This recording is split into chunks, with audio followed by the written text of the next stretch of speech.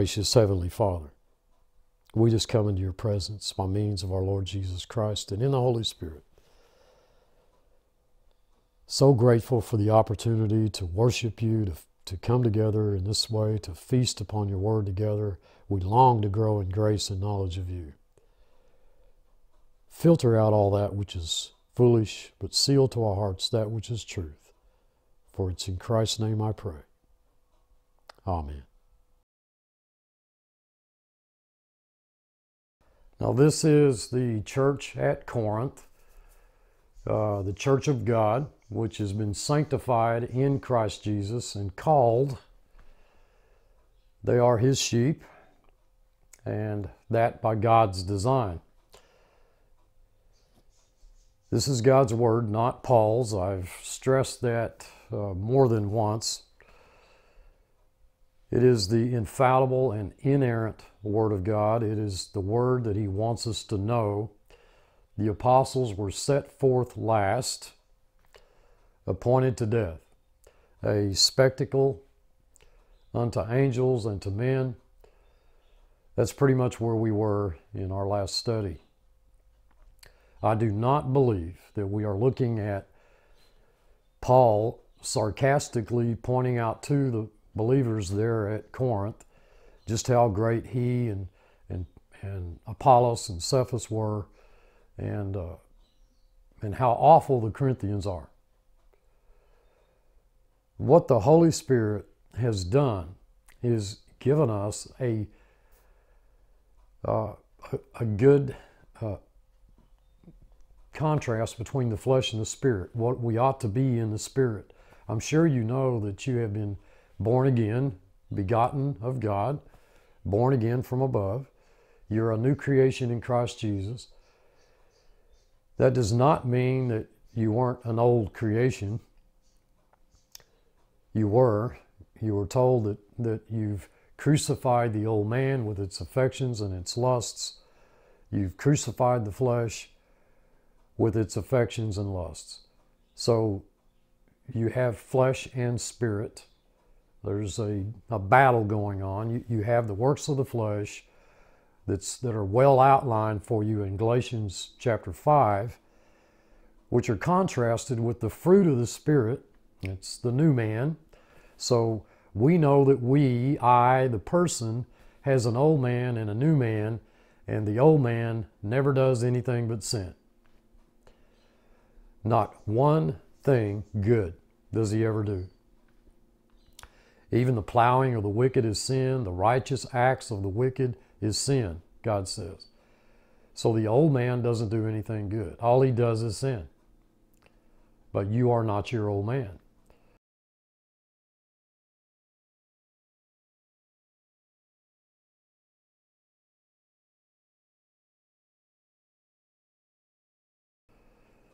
The old man only sins. That's all it does.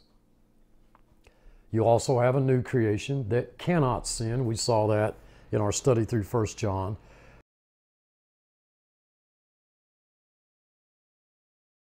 Contrary to popular opinion, I believe the scriptures are very, very clear that the new man has no ability, has no power, is what the text says, to sin. 1 John chapter 3, that which is born of God has no power to sin. Okay? Has no power to sin. So what the Holy Spirit has done in our present context is contrast these two conflicting natures. We are made the filth of the world system, the offscouring of all things unto this day. This is what the Holy Spirit writes through Paul. The application is also to us. Is that true only of Paul and Cephas? Or in fact, have you and I, who are members of the body of Christ, have we also been sent forth as witnesses, as sheep among wolves, as ambassadors for Christ? Or is that limited only to a certain few that the Holy Spirit has singled out, as super Christians or something? I suggest that what was true of Paul and Apollos and Cephas is true of all of us, just as the Corinthians. Christianity is not winning some great victory. We're not the overcomers as far as the world system is concerned. We don't try to clean up the flesh. God is not cleaning up the flesh. We are, from God's standpoint, overcomers, but we're not high, mighty, and noble in the main. Now, clearly, there must be some high, mighty, and noble, because God says He didn't call many. So there are some high, mighty, noble, but not many. We are witnesses for Christ, a witness that says sin is paid for by an innocent victim, that being our Lord. Verse 14, I write not these things to shame you, but as my beloved sons, I warn you. And once again, I know you get tired of hearing me say it, these are God's words, not Paul's. Okay? I write. Now, you can say, you know, well, the Holy Spirit is saying, I write not these things. You can say it's Paul, but it's the Holy Spirit. It's an absolute negative. I do not write these things to shame you, to put you to shame. It's a present tense. I'm not really trying to shame you as my children, whom I love. Paul is not picking on these Corinthians, trying to point out what a great life that the apostles live and what a poor life that they live. What I believe, dearly beloved, that he's done, what he's done is beautifully contrast the work of the flesh with the life of the Spirit. I'm not writing these things, absolutely not writing these things to put you to shame. Now keep in mind, these are the Corinthians here. I'm writing these things as the Holy Spirit to instruct you so that you understand how the flesh looks and how the Spirit looks. For though you have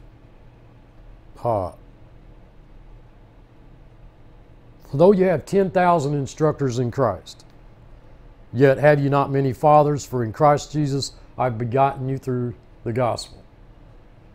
And I do not believe, again, I do not believe this is hyperbole, you know, with the 10,000 instructors. What, you know, you read the commentaries, they go on with various passages of Scripture where that they believe that Paul was exaggerating. Folks, I never exaggerate. I do try and blow it up so that you might see it. Is the Holy Spirit exaggerating? I mean, surely we don't have 10,000 instructors in Christ. Or do we? The word for instructors there in the Greek is guardians, those who look over you. And please, please keep in mind, this is not Paul. You know, Paul wouldn't know. I mean, what would Paul know? But if this is the Holy Spirit, and if you don't think it's the Holy Spirit, then we have one verse here that isn't God's Word, okay? I mean, so how would you differentiate between, you know, what verse is God's Word and what verse isn't? Is God exaggerating here, folks? There are many who believe that this book contains God's Word.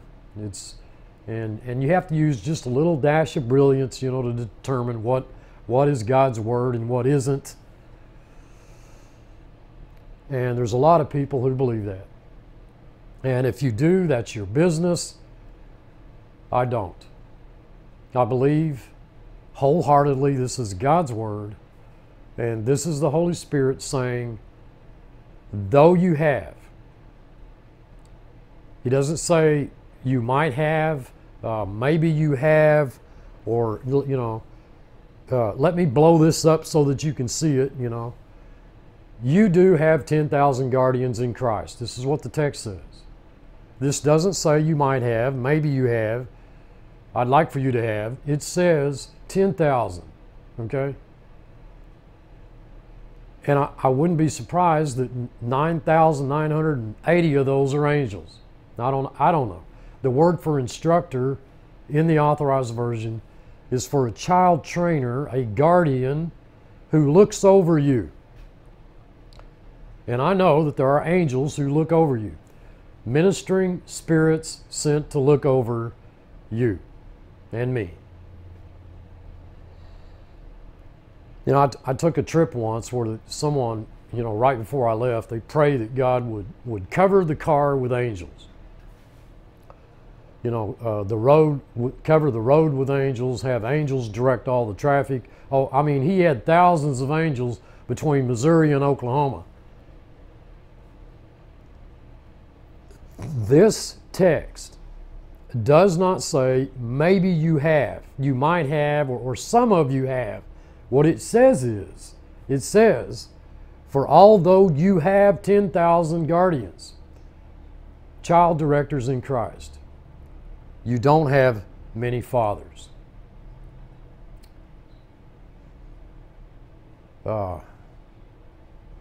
Those child directors may be the pastor of a church, the Sunday school teacher, a mother, a father, an uncle, a brother, an aunt, a friend, but you probably don't have 10,000 of those. Okay, I seriously doubt that. Okay, I do not see hyperbole or exaggeration or doubt in this verse. I think, and I don't ask anyone to agree with me, that the text states that you have, so it could be that if you only have one person who helps you in your Christian life, then you've got 9,999 angels. I mean, I don't know, but you tell me who those guardians are in Christ Jesus, because the text says, and especially the grammar says, without doubt, you have 10,000. Now, I'm certain that they do include humans like Paul or Apollos or Cephas, but I don't see any hyperbole here in the text. So I come to the conclusion that it includes those whom God has appointed to guard your life. I can't help but believe that most of you have had some experience, at least sometime in your life, at one time or another, when something which on the face of it would appear to be miraculous. You know, somebody was there. You know, somebody grabbed the steering wheel. You know, somebody did something. I believe God has protectors, instructors, guardians over every one of us in the angelic realm. And if we really understand that, then that also is a part of that peace that passes understanding. It's a peace that I want you folks to know. Nothing can touch your life that doesn't go through God. And these guardians, what a wonderful peace to have. And these are child instructors or guardians in Christ. What a marvelous thought. Christ who loved us so much that he gave his life for us, that he died in our place. He paid our sin debt. How could you ever doubt the love of God? You know, the one who left the glory of heaven to die in your place when you were his enemy, when you were not seeking him, you weren't working for him, you weren't seeking after him, you didn't want him, and he loved you.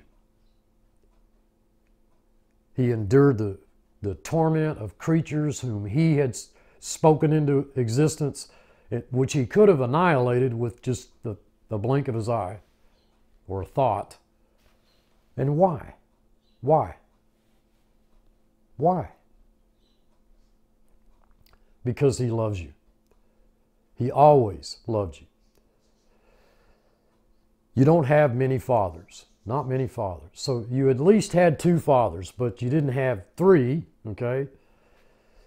Because much of modern preaching says, well, for a while you were a son of the devil, and then by some wonderful thought you considered that you were a sinner and that you ought to do something about it. And so you kind of stumbled around and you accepted Christ at some point, and now you're a new creation in Christ. You know, so now you have a new father, God. You had Satan was your father, now you have a new father. So you're no longer the devil's child. Folks, you are never the devil's child. If you are God's child, you are always God's child. This, my son was lost and is found. But he was always a son. He never was a child of the devil. Every plant which my Father has not planted shall be rooted up. So he planted it right at the beginning. It was planted as wheat, it grew as wheat, and it was harvested as wheat. It was never tare. There isn't a possible application of that message in Matthew 13 that any tare ever changed into wheat, and likewise goats never changed into sheep. You were chosen in Christ before the foundation of the world. You were always His. You didn't know it, but you were always His. You were at one time His enemy. You weren't seeking Him. Like the prodigal son, you were squandering all that He gave you. I mean, all that He gave you. Breath, air, strength, brains, money. Those are all gifts from God. You were squandering all of that. But the Holy Spirit led you to realize that in your Father's house, there's forgiveness of sin and acceptance. So you've always had a heavenly Father, and all of you have an earthly father. I mean, there's some who may have stepfathers, but you absolutely do not have many fathers. For in Christ Jesus, I have begotten you by means of the gospel. Okay, this is Paul. Okay, and so now we have sermons that are preached telling you how Paul brought them to birth by means of the gospel. That's what he did. He, Paul, caused them to be born again by the preaching of the gospel. And that's the application that they make. And folks, you may make that application. I cannot. This word begotten occurs quite a few times in the New Testament. I don't want to go through, so-and-so begat, so-and-so begat, so-and-so begat, so-and-so. But in the sense that it refers to our spiritual new birth. The particular occurrence that we're interested in is when it has to do with our birth, our new birth. I have begotten you, okay? Did Paul do that, is my question. Is this the word of God, or is it the word of Paul saying to the Corinthians that he's the one who brought them to birth, that begat them? I mean, or is God saying it is God who brought them to birth? I'd like to take the time to go through, just about every place that the word is used when it speaks of us being born again. I don't have that kind of time in one video. Born again a second time by God from above, where the word is used for our spiritual new birth. But we're going to look at some of that. You were God's child in Adam, and when Adam sinned, death followed. Okay? For by one man sin entered the world, and death by sin. For when Adam sinned, all sinned. So you were dead. You were dead, but you were chosen in Christ before the foundation of the world. That you were once alive in Adam. Okay? If you weren't alive in Adam, well, then how were you dead in Adam? How did you die in Adam? Sin entered the world, and death by sin, for all sinned.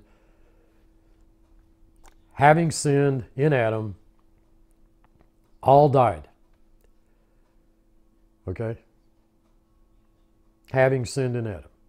Well, how were you dead if you hadn't first been alive? Clearly, if you died in Adam, then you were alive in Adam. And now you're dead. And God removes Adam's transgression so that you could be born again. So you do have a second birth, born again, born from above. I love the phrase born from above. I always have. But it's born a second time. I think in the context, it really means born a second time. I say that because of 1 Peter. So let's look at these verses, at some of these verses. The first place that this Greek word applies to us is in John chapter 1, 11 through 13.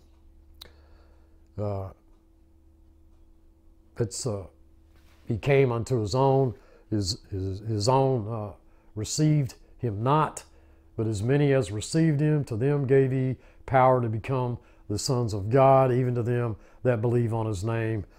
And let's see, that's where we stop. He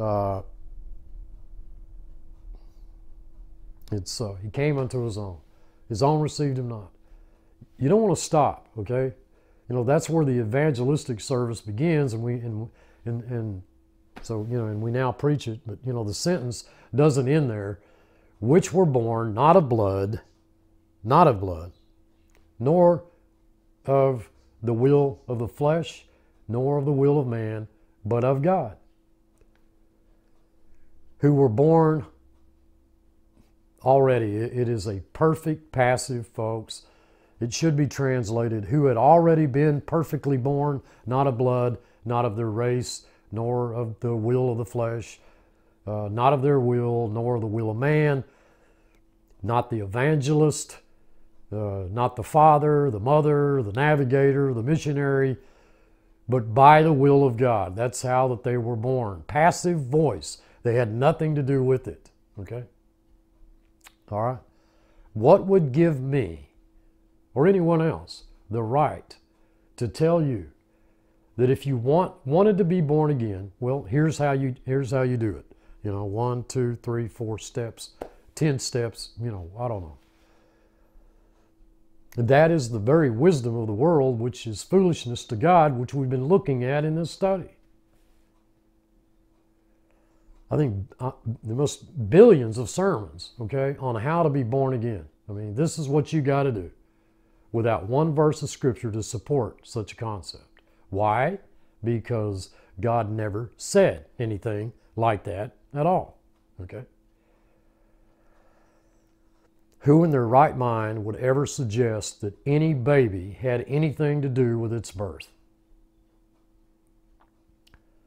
The reformers, years and years before you and I ever thought of living, declared that it is inconceivable that anyone would suggest that any man, any woman, any person had anything to do with his birth, okay?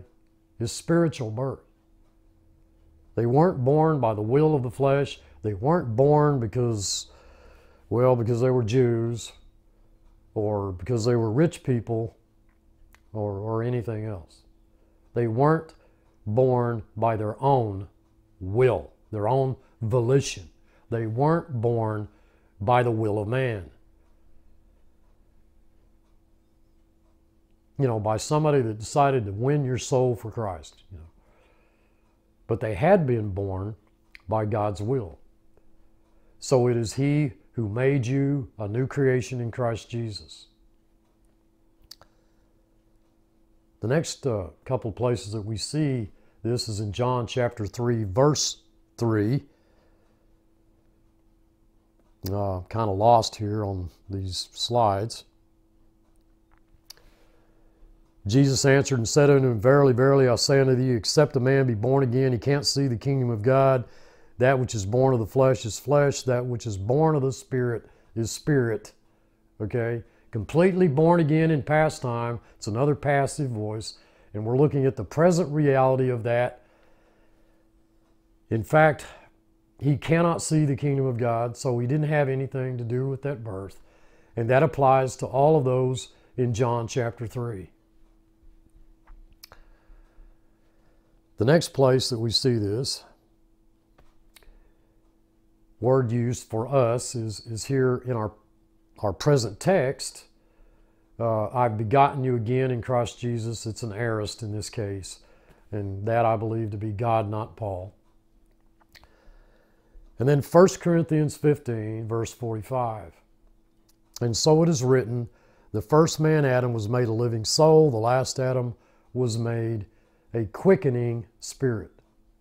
A quickening spirit. Okay?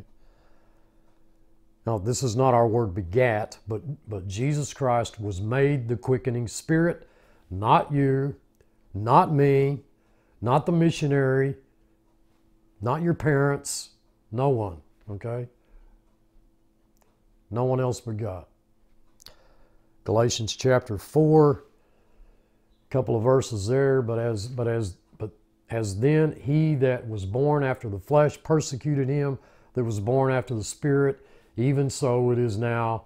Once again, the person had no participation in that birth. Okay? A couple of verses in Ephesians. Ephesians 1, 4 and 5. According as he hath chosen us in him before the foundation of the world, having predestinated us into the adoption of children by Jesus Christ to himself, according to the good pleasure of his will. Note how it's so clear, okay, in these verses. His will. In whom also we have obtained an inheritance, being predestined according to the purpose of him who works all things after the counsel of his own will. If you go on reading, you'll see it even more. Unto the praise of his glory. You didn't do anything, okay? You didn't do anything. There's Ephesians 2:5. You know, it was in a condition of death that he gave you life. Even when we were dead, he gave us life. Colossians 2:13, and you being dead in your sins and the uncircumcision of your flesh, hath he quickened, there's the word quickened again, together with him, having forgiven you all trespasses. All trespasses. All of them, okay? All of them, folks. Every trespass. Your life was future to that text in Colossians. James 1:18, of his own will begat he us with the word of truth. Don't Christians study anymore? Don't pastors study anymore? That we should be a kind of first fruits of his creatures. Not our will. It wasn't your will. It wasn't my will. It was God's will. 1 Peter 1:3, blessed be the God and Father of our Lord Jesus Christ, which according to his abundant mercy, that's what it was according to, hath begotten us again unto a lively hope by the resurrection of Jesus Christ from the dead. He caused it, okay? And again, it is a perfect passive. We're looking at the present reality of what God has completed, and God did it. Passive voice. We had nothing to do with it. He, that is God, caused us to be born again. He caused us to be born again. Okay? Now, maybe that was because of some person's testimony. Maybe you saw something on a billboard. I don't know. Or some scripture you read. But God did it. And he did it in past time. Past time. 1 Peter 1:23, being born again, not of corruptible seed, but of incorruptible by the word of God, which liveth and abideth forever. 1 John 2:29, if we know that he's righteous, ye know that everyone that doeth righteousness is born of him. And there's several others. Clearly, God is the author, okay, and the finisher of our faith. Or do we just like quoting the verse without thinking about what it's saying? He caused us to be born again. He'll finish what He started. I have begotten you through the gospel, by means of the gospel. It's a mistake, folks, to say that Paul is saying that by coming to Corinth and by preaching the good news of Jesus Christ, I, Paul, caused you to be born again. That is not what Paul did. That's not what the text is saying. I do not think the text is saying that Paul is their spiritual father, okay?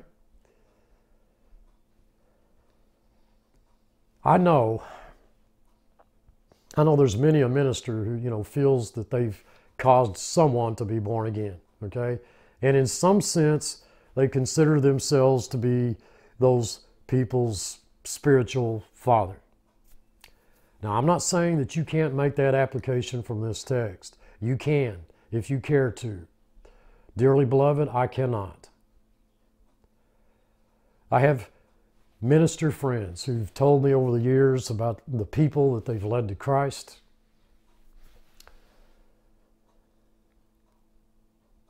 But I don't believe that they even did that. They certainly didn't quicken them to life, nor did the one that they minister to become born again by something that they did, some decision on their part, something that they did. Folks, I've been teaching the scriptures now for over 30 years, 33, I believe, 30, going on 34 years now. And I know of no one that I have ever led to Christ.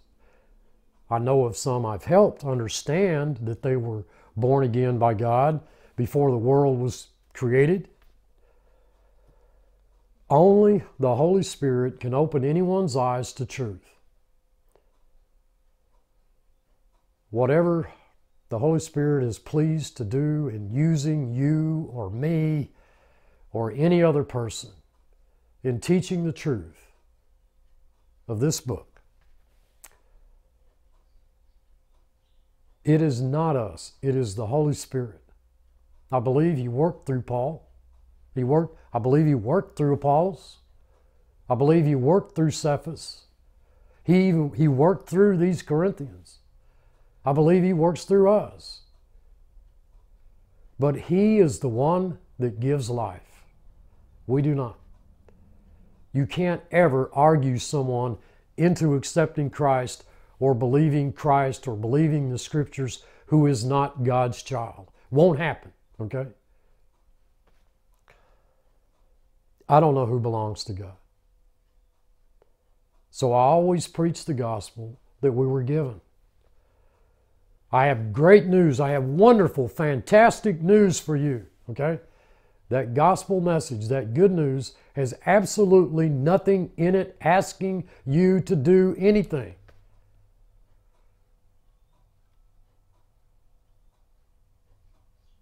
If you have to do something, it isn't the good news. I have a job for you. I have good news for you. I got a job for you. You got to run that wheelbarrow, That is not good news. I have great news for you.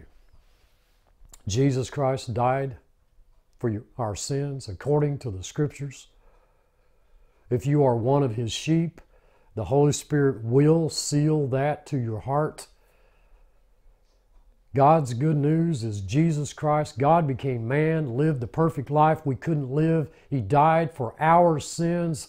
He died in your place. He was buried and He rose from the dead on the third day, according to the Scriptures, victorious over death. And that according to the Word of God. That's my good news. And His sheep will hear His voice, and His sheep will believe on Him whom God has sent. They will do that. You are not God's child by doing, but by grace. I think it's a reason why so many don't, one reason why so many don't have peace and assurance is because, well, they believe that they started something and, well, therefore they must be able to stop it or undo what they did. Dearly beloved, I love you all truly. I truly do. Rest in Him. Until next time, this is Steve. Thanks for watching.